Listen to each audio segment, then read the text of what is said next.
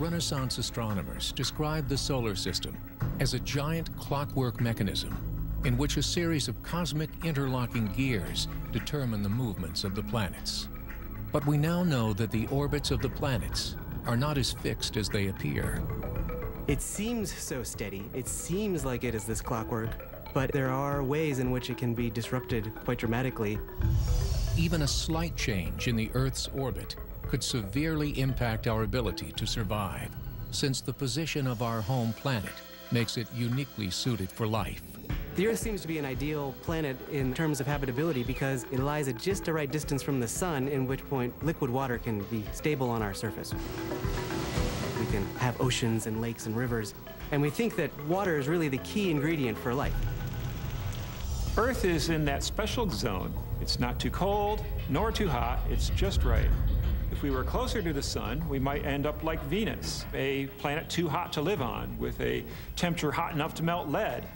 On the other hand, if we were farther away, we might be more like Mars, which is just ridiculously cold, and you can't support life when you're too far from the sun. But what would happen if Earth's delicate balance were disturbed, so that it was no longer this perfect distance from the sun? Far beyond our solar system, there are planets wandering through the galaxy, not bound to the gravity of any star. Known as rogue planets, they were ejected from their birthplace by unstable orbits or cosmic collisions and sent on wild trajectories through the universe. Essentially, a rogue planet is a planet that was originally in a different star system, and it was kicked out and is now wandering the cosmos, divorced from its parent star. There's likely to be at least as many planets as there are stars. So we expect there's something like 100 billion stars in our galaxy, and so we expect a couple 100 billion of these rogue planets. These rogue planets are interstellar nomads, cold, devoid of life, and careening through the darkest reaches of space. And many of them are likely to be giants, hundreds of times larger than Earth. Right now, we're seeing more so-called Jupiter-sized planets than others. Based on that, you could expect an average rogue planet to be on the order of a Jupiter-sized planet, maybe less. With billions of rogue planets in our galaxy, it's possible that one could swing through our solar system with monumental effects. A rogue planet coming into the solar system will probably be moving at hundreds of miles per second. It's possible that a rogue planet could hit the Earth directly, completely demolishing our planet. But a rogue planet would not even have to get near the Earth to create havoc. The nightmare scenario is that one of these large rogue planets drifts right through our solar system and ends up disturbing the orbit of one or more of the larger planets. And because these larger planets, like Jupiter, actually help shepherd the inner planets, it ends up elongating the inner planets' orbits, which would dramatically change things for life on Earth. It's almost like taking a baseball bat to the Earth, the rogue planet being the bat, and just the force from this planet will be so great that you just change the path of the Earth just in the same way that a bat can change the path of the baseball on its way to the catcher's glove. And if Earth's orbit were elongated just enough to swing outside the habitable zone, our very survival could be at stake. The habitable zone, as we understand it in any star system, is defined by what we call the triple point of water. You find water in all three phases: liquid, solid, and gas.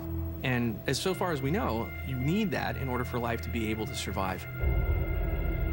And when you start making Earth's orbit more elliptical, you start touching the fringes of this habitable zone where it could be a little warm for all three phases or a little cool for all three phases. We're still there, but it doesn't take much to shove a planet's climate over the edge and either make it a super hot Venus or lead it to a very cold Mars. Since there has never been an encounter with a rogue planet in recorded history, scientists are unsure of how the event would play out. So we really can't know with great certainty what is going to happen if a rogue planet comes into our solar system. We can run computer models, we can make educated guesses, but at this point it's a purely hypothetical phenomenon. Here is one possible scenario. A rogue planet suddenly appears on the fringes of our solar system. As the rogue streaks past the outer planets, the whole solar system begins to change. The rogue's gravitational pull alters the orbit of Jupiter. Jupiter, in turn, pulls the Earth out of its nearly circular orbit to an elliptical orbit. If it passed near the Earth, then the Earth's orbit would be changed almost instantaneously. This new orbit takes the Earth as close to the Sun as Venus and as far out as Mars. Although we still remain in the habitable zone in this new elliptical orbit, our climate would begin to alter drastically. For most, the change is so gradual that at first, it's hardly noticed. The days grow longer and the nights get colder, but life goes on as before. But over the next few months, a slow-motion global disaster begins to unfold. There's a common misconception that the Earth's seasons are driven by our distance either toward or away from the sun, where summer is when the Earth is closest to the sun and winter is when it's farthest away. That's not true. Right now, it's the Earth's tilt that causes summer and winter. So when your side of the planet's facing toward the sun, it's summer. And when your side of the planet's facing away, it's winter. The entire planet would have summer at the same time because it's very close to the sun, and then the entire planet then experiences winter at the same time when you're farthest away from the sun. So the Earth would enter a new climate phase where you would have short but intense summers and then very long winters. So life on Earth is very much dependent on the orbit we are in around the sun. The shift in our seasons would wreak havoc on Earth's agriculture, resulting in a shorter growing period and eventually mass food shortages. The effect could be very dramatic and really affect the prospects of life on Earth. If we're very unlucky, it could end life on Earth. As the climate catastrophe continues, the Earth struggles to adapt, and the worst is yet to come.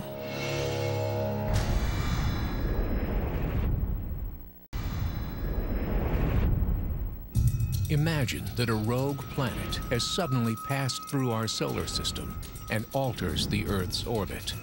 A new elliptical path draws us closer to the sun, and a climate catastrophe ensues. World temperatures would increase dramatically. Runaway global warming causes ice caps and glaciers to melt, raising the sea levels around the world by 3 feet or more. Now, 3 or 4 feet of sea level rise may not seem like a lot. Let's think about Lower Manhattan, New York City. It's protected by a seawall, which is about 5 feet high at average tide. And at high tide, the tide is about 2 feet below the top of that seawall. Now, if you're adding 3 or 4 feet on top of that, now you've got the ocean in New York City, in the subway system, and the financial district without a storm even being present. With just a few feet of sea level rise, you have a lot of problems because most of the major cities of the world are built on or near the ocean. And they're designed with infrastructure such as subway systems, for example, or sewer systems that are not designed to handle more than a foot or two of sea level rise. And so when you have those first few feet, it causes major costs. But then when you go beyond that, you're talking about cities literally disappearing off the map. But if we warm the planet significantly more, let's say 10 degrees, then you're talking about all of Greenland and all of Antarctica melting. When they're all melted, you're going to have 250 feet of sea level rise, which is literally wiping most of the major cities off the map totally. With much of the coastal areas flooded, hundreds of millions of people would be forced to move inland, away from the ocean and the rising temperatures. Basically, all the habitable areas as they are now would tend to shift away from this increasingly hot equatorial region up north to preserve the way of life as we have it. The migration would tax life support systems and stretch government infrastructures around the world to the breaking point. One of the biggest impacts that a big climate change or a shift like that would cause is agriculture would stop. Food is effectively governed by a seasonal pattern that we take for granted. And if that goes away, then you can imagine a scenario where we don't have enough food to feed the population, economy breaks down, and that would actually become more dangerous to society than the actual climate change that we would experience. But the worst is not over. Environmental effects from a rogue planet would continue to be felt across the globe. It wouldn't be just one area of the planet which would be affected by these sorts of phenomena. The whole planet would suffer during the summertime when the planet was closest to the sun. You'd have incredible heat waves, incredible droughts over the entire planet. More areas become arid, with large sand and dust storms blanketing cities and making it dangerous for people to leave their houses. You might find entire populations walking outside with respirators on all the time just because it's so dusty. And temperatures of 140 degrees would threaten our very survival. Once the temperature reaches 130 degrees, you can't survive that. You can't sweat fast enough to cool your body. And if you're outside without air conditioning, then you're just going to die. And with the Earth's orbit altered and the planet closer to the sun, deadly wildfires are just a lightning strike away. Massive firestorms would devastate thousands of square miles of forests and grasslands. You're going to have problems not only with drought, you're also going to have wildfires, because any vegetation that's cooking in that kind of heat is going to be highly dried out and subject to bursting into flame. But it's not just extreme heat that threatens us. It's also the cold, a new ice age, as the catastrophe continues.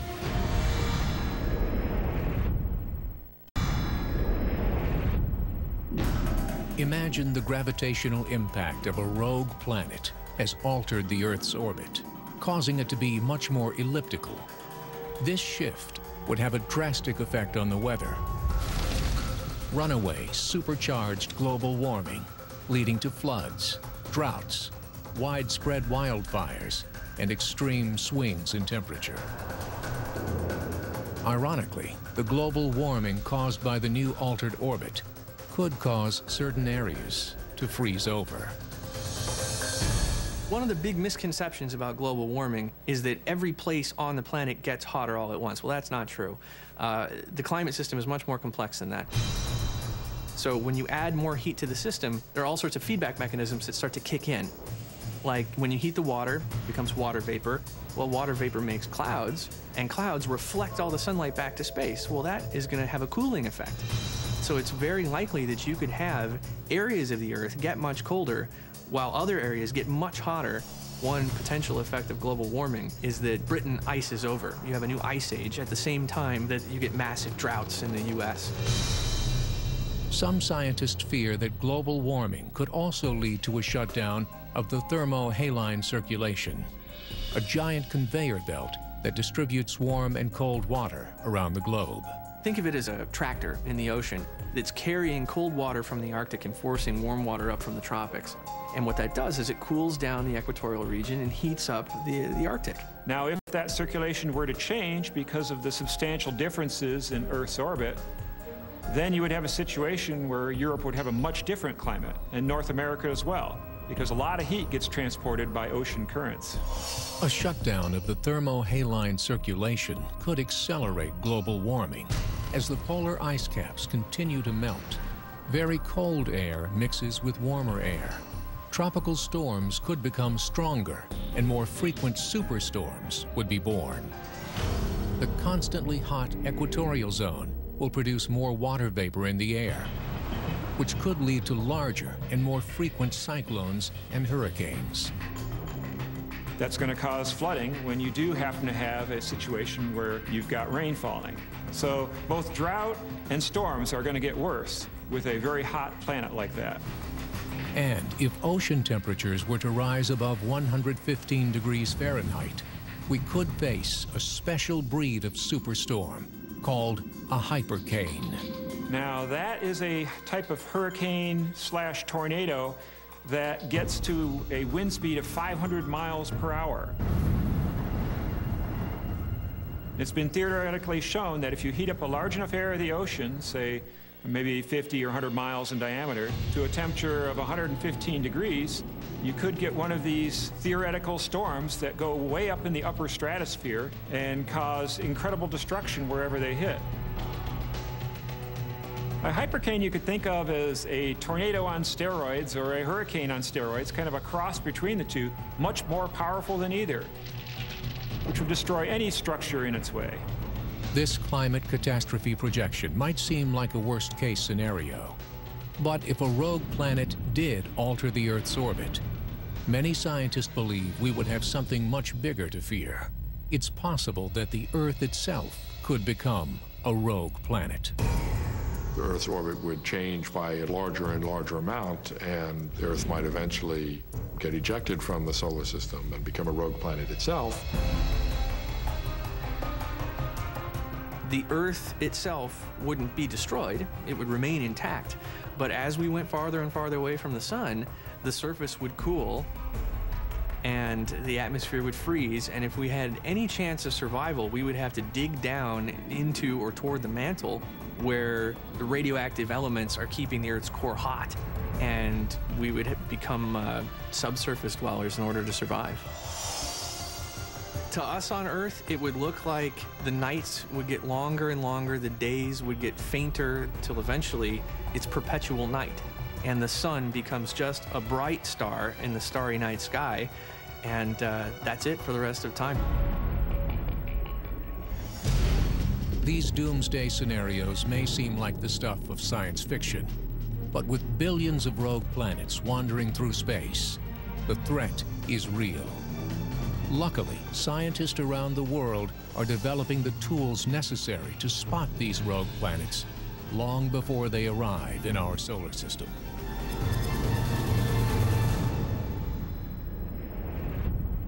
Disasters have wiped out the planet before. We know that these things are a threat. We know they're going to hit again. Nothing lasts forever. Forecasting the end. Next on the Weather Channel.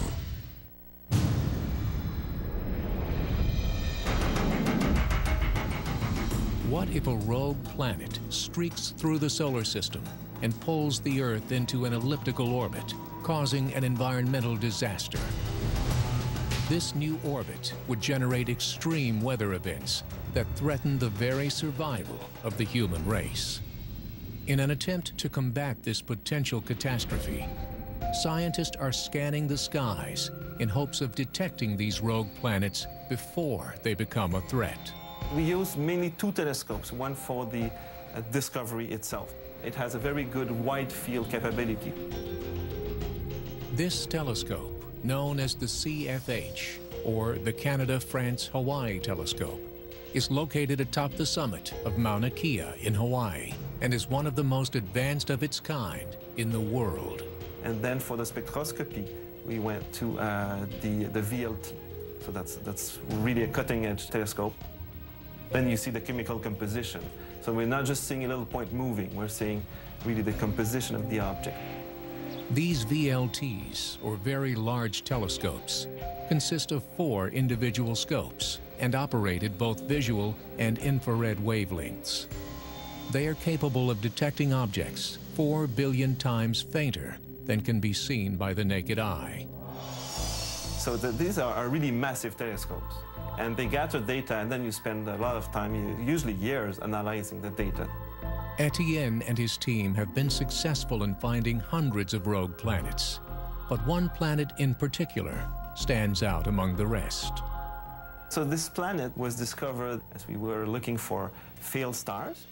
It's about the same diameter as Jupiter, so a bit more than 10 times the size of the Earth. We didn't know if there were other planets out there or if planets were common. Now we know that planets are common, and we've found more than 800 with a possibility of 2,000 now, and that number is only going to get bigger as our telescopes get better. In principle, a rogue planet could enter our solar system, and if it does enter and if it comes close, then it disrupts the orbit. Of course, it can have catastrophic impacts, ultimately to wipe out the biosphere. Fortunately, astronomers have yet to spot any rogue planets headed our way. Our ever-evolving technological advancements and understanding of space has also shown us how delicate the balance of life really is, and that our orbit, at least for now, is in a perfect position. Here in the 21st century, we live in kind of a Goldilocks zone for life on Earth. It's not too hot or too cold here. So let's work on keeping us right in the Goldilocks zone. We don't want to move too far on either side. It's not so good for civilization and life on Earth.